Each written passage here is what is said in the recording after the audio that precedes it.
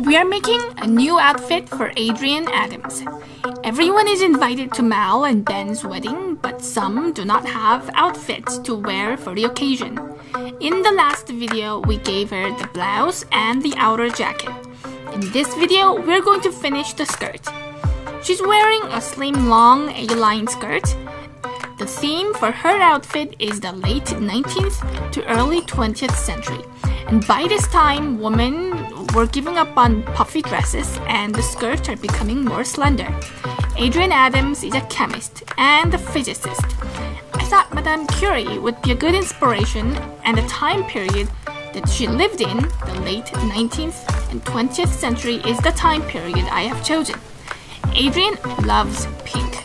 I have chosen pale pink and bright crimson, but they look almost white and red in the camera.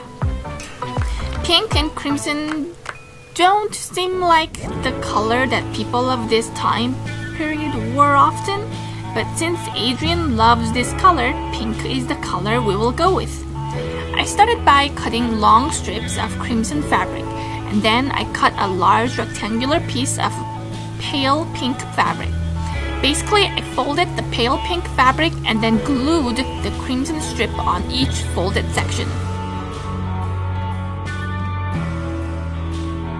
And then I outlined the side of the skirt with a long black fabric. I don't have any scraps of black fabric that's long enough to outline the entire length of the skirt, so I used the gray and black striped fabric and then just used the black part of the fabric only.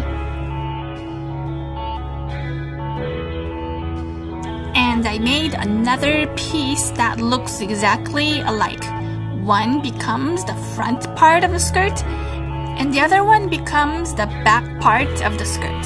I sewed the pieces together to form the basic shape of the skirt.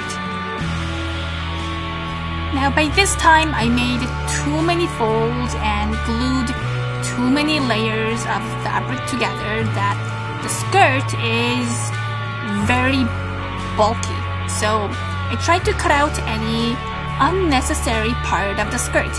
I sewed unnecessary layers together so the skirt will hold together, and then cut off any folds in the skirt.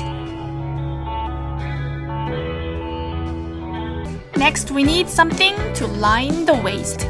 If the skirt is a separate piece of clothing from the top, it seems like they had some kind of a sash that held the skirt to the waist. This waistband could be either a straight strip or this kind of a triangular round shape. So we're going to make this triangular waistband. It has to be subtle, because eventually this waistband is about to be replaced with a belt about a decade or two later.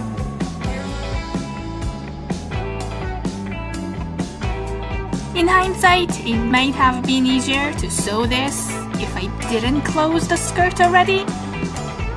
But, oh well, I already sewed the skirt together and now I have a hard time reaching into the inside of the skirt. Anyway, well, after I have sewed the waistband, I cut off any overlapping part of the dress so we don't add any more bulk to the skirt. And then I also cut off the length of the skirt so the skirt ends right at her feet. So now we have the basic design of her outfit, but it's time to decorate and accessorize. Now, one of the common designs that I saw often from the dresses of this time period is the use of laces and embroidery. They really seem to love laces, ribbons, flowers, and embroidery. I contemplated whether I actually want to do hand embroidery, and then I thought against it. I'm just going to paint the design onto the skirt. So I painted a vine with some leaves, but imagine that these are stitched onto the skirt. Now, lace and hand embroidery is no longer considered the symbol of luxury in our times. But in those days, not everyone could afford lace, ribbons, and hand-embroidered skirt.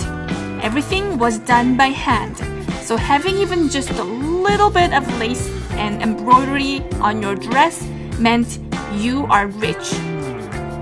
You were able to afford someone to stitch all those things by hand.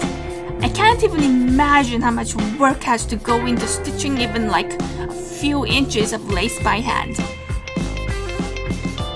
Next, we still need to get her a hat and a parasol umbrella, which will be worked on in the next video.